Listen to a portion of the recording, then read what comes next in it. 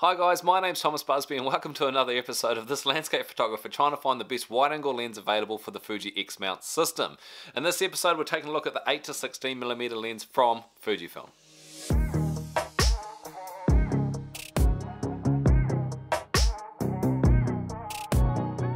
Just like last time guys, if you want to jump along to a certain part of the review, I'll leave links down in the description below so you can just jump ahead to whatever part you want to focus on. But to start with, let's take a look at the sharpness.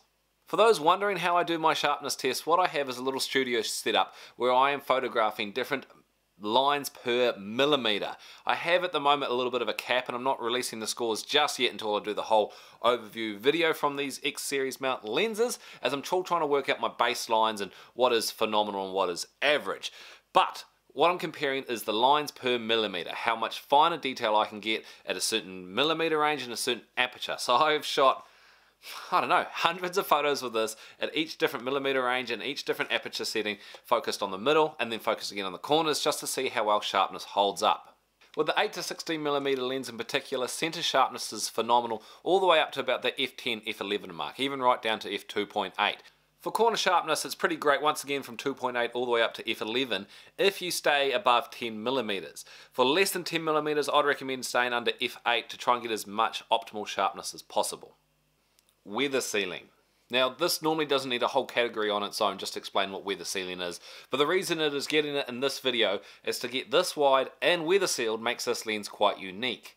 Now weather sealing, like I said in my 10 to 24 video, might not be the be all and end all of lenses. I've definitely put my 10 to 24 through some wetter conditions and it's held up absolutely fine. However, if you're shooting a lot of ocean content, a lot of waterfalls, something where there is a lot of moisture, having that full weather sealing and having faith in it makes a massive difference. So weather sealing definitely gets a point of mention in this video, as to go that wide and be sealed is pretty hard to get. When it comes to value for money, the 8 to 16 is the most expensive lens I know of for the X mount system. If price isn't so much of an issue for you, you can definitely ignore this, but for a lot of us, price is a factor of something to consider when purchasing new lenses. And as the most expensive option, this really loses a lot of points because it is really high up there in the price compared to say one or two other lenses. When it comes to versatility, having that 2x zoom going from that 8 to 16mm actually does make this quite a few lenses in one. If you had an 8mm 2.8, that'd be great. If you had a 16mm 2.8, that'd be great. If you had a 14mm 2.8 lens, that would be great. And this is all of those lenses in one package. It is definitely quite a bit bigger than, say, so that's the 16 to 80. And if you ignore the lens hoods, they're getting closer in size. So you can, for those that have the 16 to 80, because this is probably quite a popular common lens, this is getting a little bit chunkier than it, but it is a pretty good size comparison. And so to have all those wide angle lens options in one package does make this pretty versatile for what it is. However, there are always those limitations of physics. I personally wouldn't want an 8 to 200mm lens. Just the limitations of sharpness you can achieve and results you can get out of a lens like that for, say, a certain price, it's just unreasonable. So for an 8 to 16, it's pretty good. I don't know if I'd want it any more versatile than this, given the size that it already is. Next up, let's take a look at some of the physical dimensions and features of this lens. So first of all, the one I'm always aware of is that big bulb of glass right at the front of the lens there. That does stop you from screw-on filters, so you have to get a square drop-in filter system. Next up is this lens cap. That is it. It is quite large, and it only goes on two ways, that way or that way, and it actually clips on to part of this lens hood there.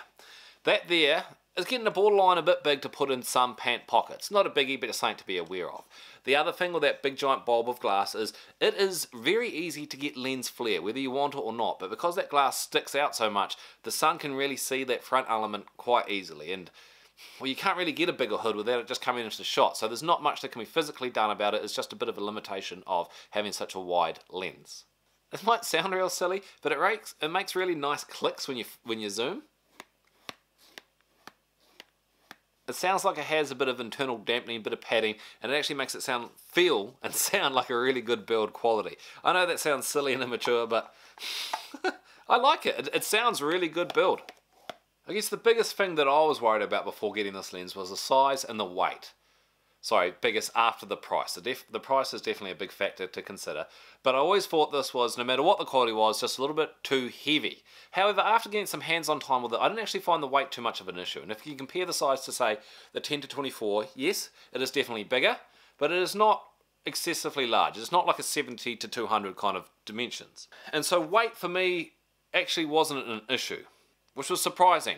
I guess when it comes to the balancing of it, once you've got a body on there, it's still a little bit front heavier. Maybe a battery grip would balance that out a little bit. But say for vlogging, for walking around talking with it, for just carrying it all day, I still did not mind the weight and the size of this lens, especially given everything you get in this package. So weight and size for me, while it is the biggest and the heaviest, I wouldn't call it too big and I wouldn't call it too heavy. When it comes to lens corrections, it's 8mm. When you get that wide, you're definitely going to get some distortion. And as you tilt up and down, you're definitely going to see your image start to warp a little bit and stretch images towards the edges. However, shooting straight on, the barrel distortion, it's not too bad. I mean, once again, at 8mm, you're going to get some. However, I found it held up pretty well. Where this lens actually surprisingly disappointed a little bit was its chromatic aberrations. Now these are very easy to remove, but they still remove some detail near the edges, but this did have a little bit of them in my studio test, which surprised me given the price of this lens.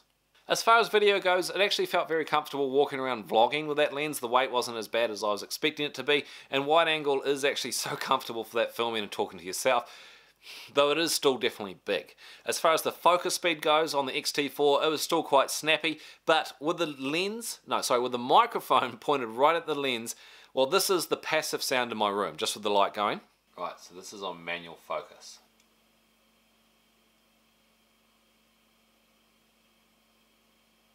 If you can hear any sound, it's coming from my light. And then as I move around and focus, it's very snappy, but I can hear a little bit of sound from it. Be doing a good job of tracking. If I turn the volume right up just to emphasize all volume, so if you're in a quiet environment, you can hear that lens focusing and making a little bit of sound as I move around.